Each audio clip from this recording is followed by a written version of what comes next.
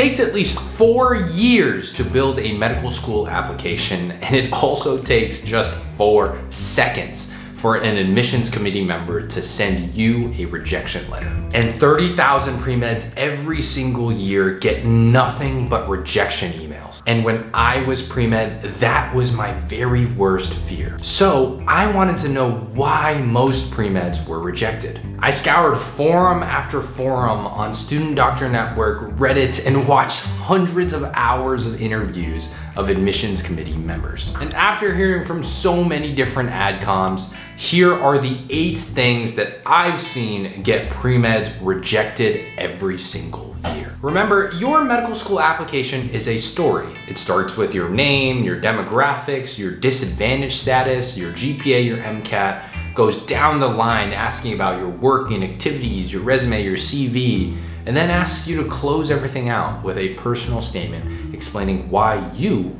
want to become a doctor. And so today we'll take apart those very same pieces and show you key mistakes people make on different sections of the application. And the first red flag at the top of the application is having an institutional action without ownership or maturity or growth after the event. Here are 2 examples of institutional actions, one for alcohol in freshman year and another for academic dishonesty. Both of them got into fantastic medical schools, one at UCSF and another at a fantastic state school. And that is because of how they approached the situation. Let me show you. I erroneously assumed that I was not violating academic conduct code. I realized that ignorance is not an excuse. I take full responsibility for my actions. I have since reviewed the Student Conduct Code and University Standards of Conduct, met with my school associate dean to discuss the violations and consequences,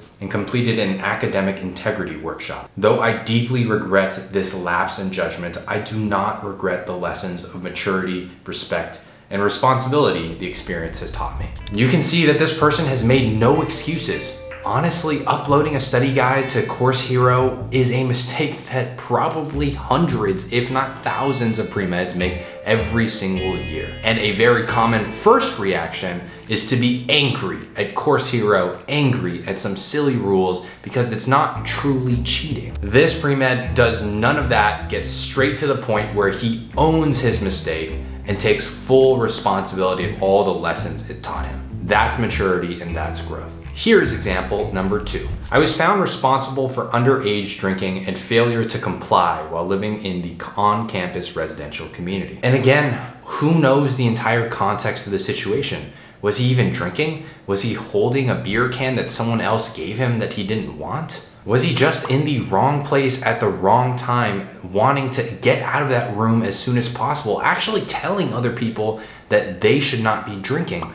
Who knows the context? Still, I want you to see his response and his description of the event. I made it a priority to uphold the expectations and value of the university and to respect the authority of others. I did not have any further conduct violations, and this experience contributed to me becoming a resident assistant during my 3rd year. As an RA, I used this mistake as a means of guiding other residents who found themselves responsible for violating the conduct code. After being documented, residents often panic and start to believe that their mistakes will close off future opportunities. In these cases, I made an example of myself and shared that by learning from my mistakes, my opportunities, like being an RA, stayed open.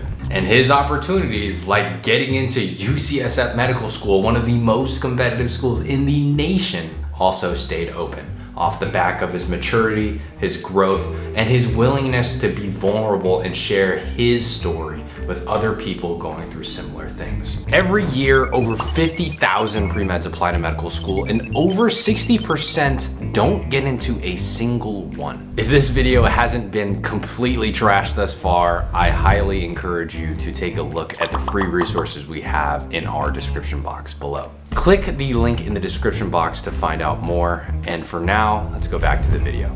The second red flag that Adcoms hate to see is a great otherwise applicant that has minimal to no clinical experiences. These applicants are pretty much missing the entire point. You are trying to become a doctor, and folks that do not have the exposure in clinical experiences, whether it's in healthcare settings like the hospital or the clinic or a nursing home, those pre-meds may not know exactly what they're committing themselves to. In a world now where it feels like every pre-med has 1,000 hours of being an EMT, 1,000 hours of being a scribe, just knowing the culture and the terminology of healthcare and the problems that providers, patients, and the entire system face, and you can only get that through hours and hours of clinical experiences. The third red flag that Adcoms hate is not having longitudinal experiences. Whether it's volunteering, research, or clinical experiences, time under the activity matters. One, because it shows commitment to a long-term mission, a team, a project, and its goals.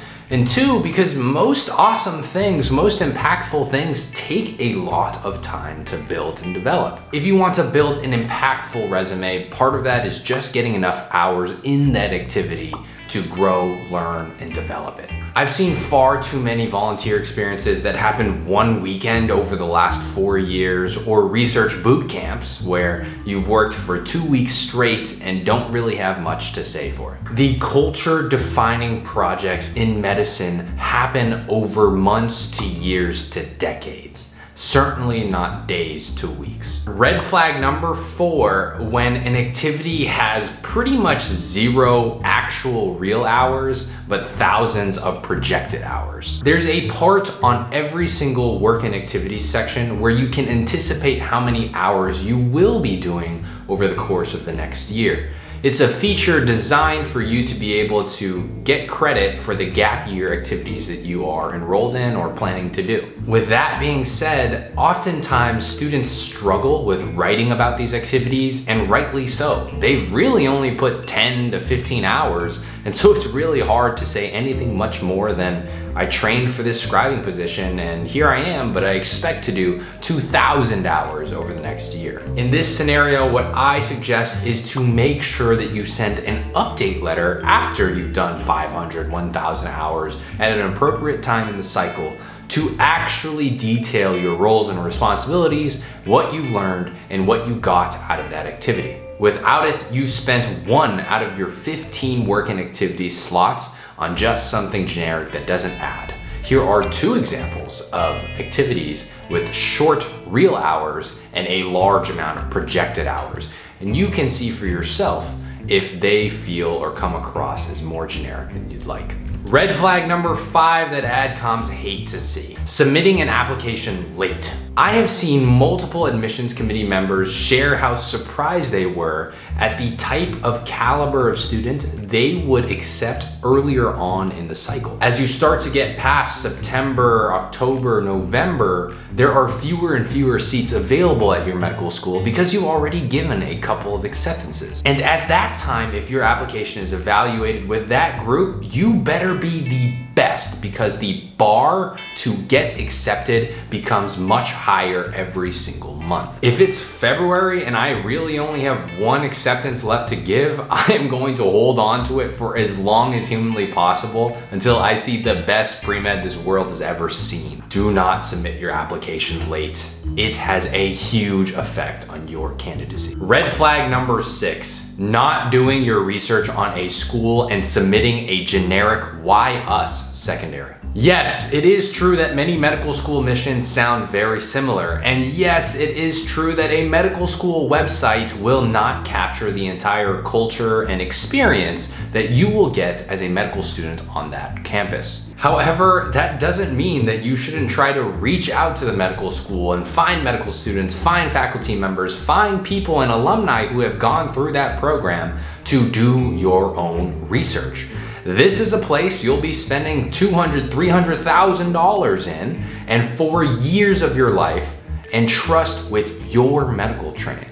Do your homework, name drop during the secondaries and the interviews because you want to demonstrate that you have done your homework and you are very interested in this program. This is why our students at Pre-Med Catalyst have a protected time dedicated to just outreaching to their dream medical schools. It's important to build a relationship, and even if you do not, it is important to demonstrate that you have done the hard, proactive, intentional work about learning about the program. Red flag number 7 is just having a bad letter of recommendation. Yes, it's true that not every letter writer of yours will know you like your best friend does. However, bad letters of recommendations can really sink even the most stellar applicants. Make sure that you're not rubbing people the wrong way, and make sure that you're choosing your letter writers, your advocates for your admission to medical school very carefully. Red flag number 8, and personally probably one of the most painful ones, is just having really bad interview answers. Why do you want to become a doctor and why do you want to come to this medical school are probably the 2 most obvious questions you will get on every single interview day. You must be prepared to come across the way that you want to. I've seen pre-meds really flaunt and demonstrate their immaturity by saying that my parents are doctors, that's all I've ever known, and I've never really considered anything else. Or I was born and destined to become a surgeon. I totally get it and empathize with it.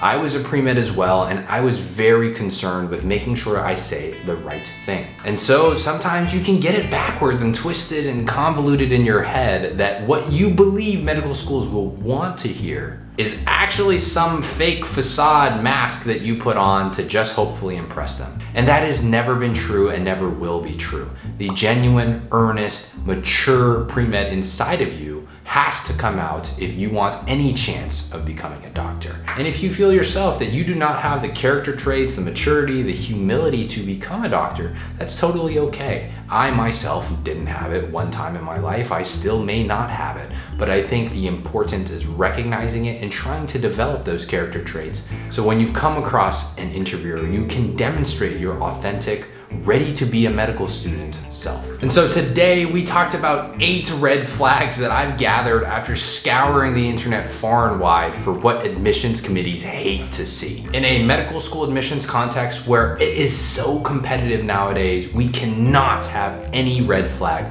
throw our entire application out the window. That leaves an interesting follow-up question though. Why is medical school admissions so competitive, and why do I believe that that's actually a good thing? That video where I discuss that topic is one of our most popular videos, and it is here for you to watch now, why medical school should be competitive. Thank you for your time. Hopefully this was helpful for you, and I will see you in the next one.